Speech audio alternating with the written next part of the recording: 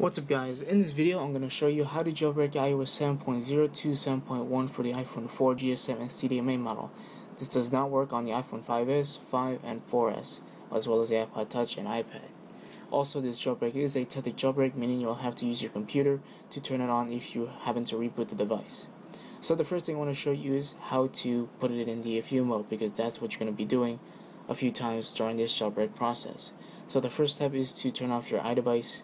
Make sure the little spiral thing completes, like so, and you're going to hold on to the power button and the home button for 10 seconds, like so.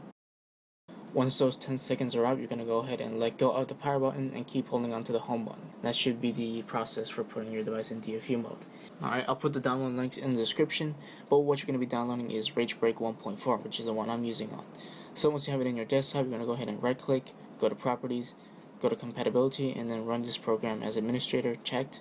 Click Apply, click OK, and you want to go ahead and install the actual jailbreak application itself. So like I said, it's a tethered jailbreak, and you're going to need a computer if you were to reboot your device or if the battery were to run out.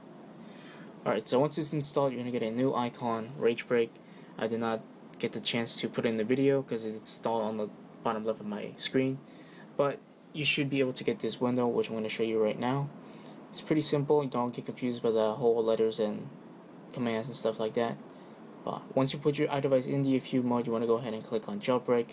Press OK to make sure that it's on DFU mode, and you're going to get this SSH tool, like so. Don't do anything until it says complete. So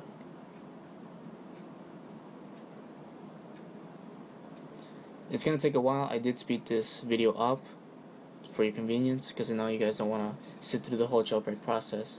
So once it says success, you want to go ahead onto the little pop-up window and press OK. You're going to get a new command prompt with red text. I'm not sure if it's red text just for my computer, but it's going to ask you for an answer. You want to go ahead and click on Y and then press enter, and it's going to pretty much do a load of commands. It's going to open up another command prompt. It's going to ask you the same, well, not the same question, but another question. Just simply click Y, or press Y and then press enter. Then you're going to get that.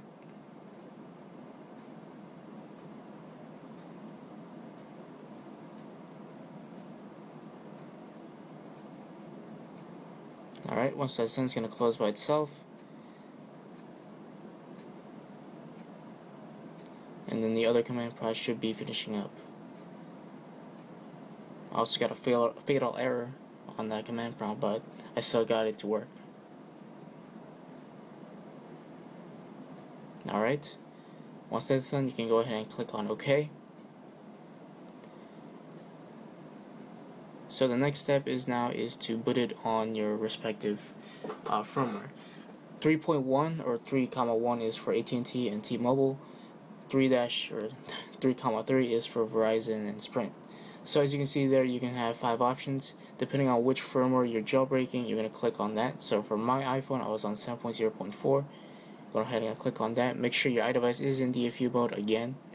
Once you have that in DFU mode, you're going to go ahead and let it sit. Now you should expect your iDevice to have a wall of text like so. That's normal. And then you should be able to unlock it. Go ahead and unlock it, and just leave it there for now. If it asks you for like trust the computer, just press trust and just lay it down. It's gonna restart by itself, and you have to put it back into DFU mode. So that's the third time we're gonna put the iDevice in DFU mode. Once it's in DFU mode, you want to go ahead and click the button again, and you're gonna go through the same process. I'm gonna speed this up because it's really nothing new. Alright. So once it's done, you're going to get the wall of text again, and it should allow you to unlock your iDevice.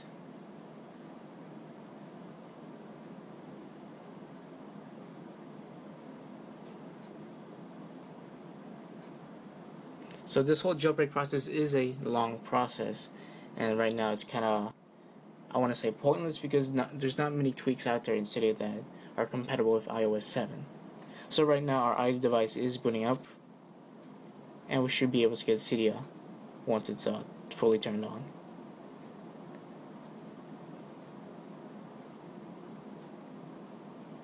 Alright, I'm going to go ahead and slide to unlock.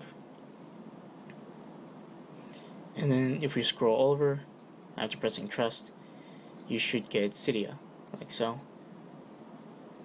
Being as it's an iPhone 4, it might take a while for it to load up. But like I said, there's not really much tweaks, or a lot of tweaks, that are compatible with iOS 7.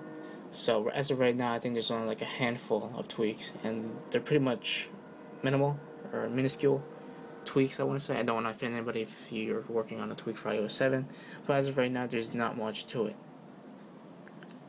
So, in case you really want to have a jailbroken iDevice and you have an iPhone 4 with you, then by all means just use this jailbreak.